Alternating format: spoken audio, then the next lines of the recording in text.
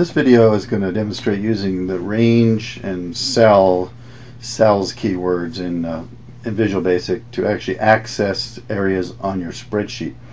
So what we're going to do is we're just going to take a look at some code here and to kind of talk about it.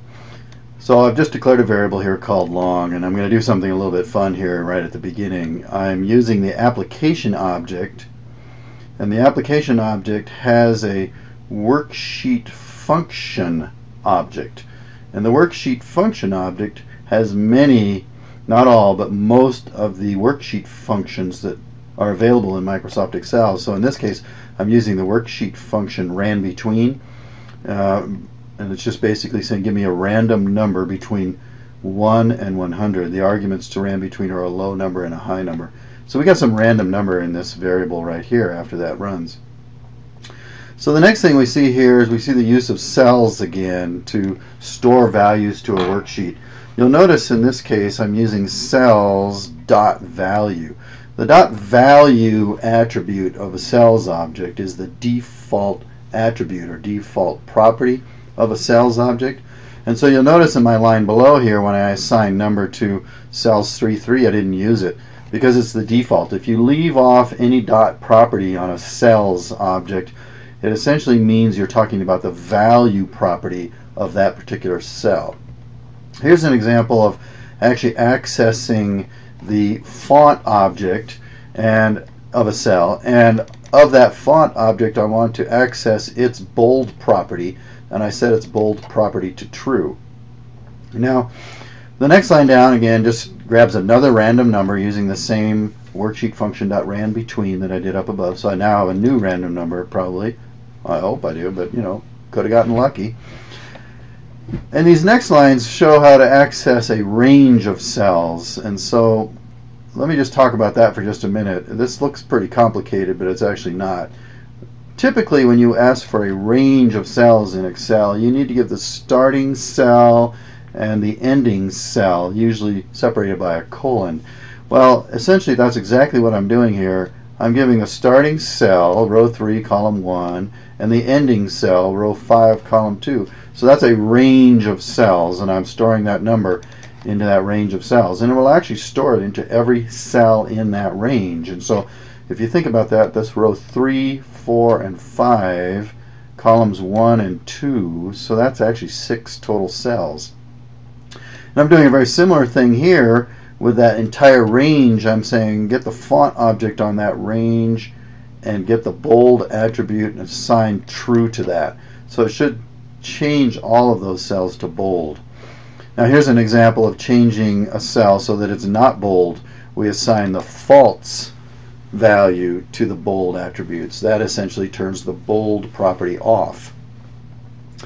Now this next line does something a little bit more interesting, well, these next two lines of code. So here I am referring to a range of cells from row 6 to row 8, column 1 to column 3, and I use my application worksheet function to grab a random number between 1 and 100. And what that will do is it will get that random number and then it assigns it to every cell in that range. So in essence, every cell in that range ought to have the same number. Let's take a look at this next one, though. It's very different. This next one is assigning to that same range of cells a string. Notice the quoted string. But in that quoted string, essentially, I have a formula. It starts with the equal sign, of course, because all formulas have to start with the equal sign. And that formula uses the spreadsheet function ran between. And so what happens is it puts that formula in the cell, and then it evaluates the formula and generates a random number. So doing it this way, we should actually get a different random number in every cell, unless we just get lucky, of course, and roll the same number. I'm going to hit the F8 key, which is the debug, and step through this program. So let's see what happens when we step through this program. So now I'm just saying store a number, a random number, into that variable, and I can pause, and so I got a 66. So then I'm going to assign that value to my sheet. So I should have a 66 in cell 1-1, and indeed I do.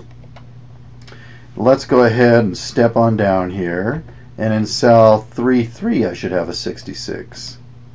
Whoops, it's hidden, so let's go ahead and move this little box here out of the way, and I gotta move a little further and there's a 66 in cell 3-3.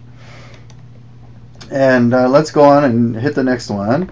And now I should have made the cell in 1-1 bold. Let's take a look at that. And indeed it's bold. Alright, that's cool. Now let's go on down. Now we're going to execute this statement that should put a 66. Oh, wait a minute, it's not 66 probably anymore because we just did another ran between. So it's 12 now. So we should put the 12 in all those cells. Let's execute that and see if we get a 12 in all those cells. And indeed we did get the 12 in all those cells. Let's go back. And now we're going to set bold on all those cells. So execute that statement. And indeed we got bold on all those cells. Let's go on down and see what this one does. This is going to set the random value. We don't know what it's going to be from 1 to 100, but we're thinking it'll be the same in every cell in this range from row 6 to row 8. Let's execute that. Go look at row 6 to row 8, and we got the same value in every cell. That's what we thought. Now let's go back and take a look at this one. This one's going to actually assign the ran between formula to every cell. So let's execute that one and take a look at what we got. And indeed, notice in every cell is a ran between formula, and it generated a random number, and every cell is essentially different in this case. Okay, let's take a look at a little bit more code. Now in this case, I want you to notice that I'm using something very different for range here to refer to a single cell.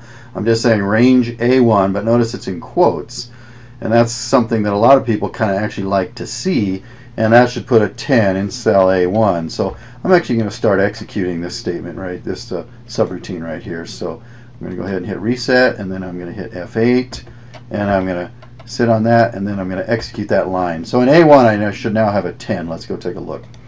And indeed I do have a 10 there. And this next line is going to basically say take what's in cell A1 and add to it what's in cell A1. So 10 plus 10 of course is 20, and put that in A2. So let's execute that line and see what it does. And indeed there's A2, and it's got a 20 in it, just like we thought. Now I want you to notice this is using the cells approach to refer to cell A1. And this code is going to do exactly the same thing, so I'm not even going to actually show you what it does, but it will put a 10 in cell A1, and then it says cells 1, 1 plus cells 1, 1, which would be 20, and store that into cells 1, 2.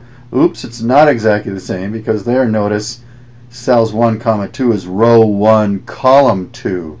Let's actually execute that one and go take a look. And indeed, there's the 20 in that cell. So pay close attention to what's going on in your code, because when we use cells, we're actually referring to row, column.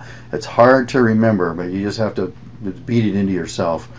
So let's take a look at this next one. This next line basically says take this range of cells, A1 through C3, and put a 5 in that range of cells. Let's see what happens.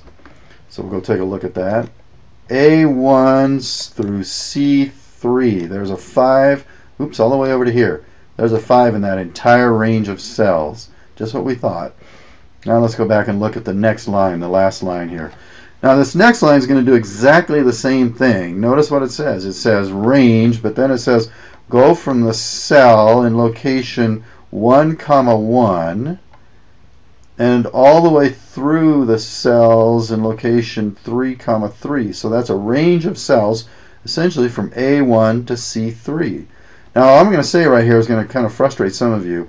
This approach where we say cells 1, 1 is the approach we're going to use.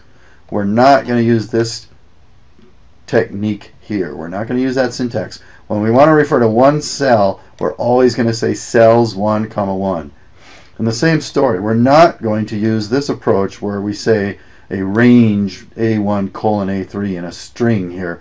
We're always going to use the approach down here where we say beginning cell, ending cell in the range. So look hard at these things and memorize these things.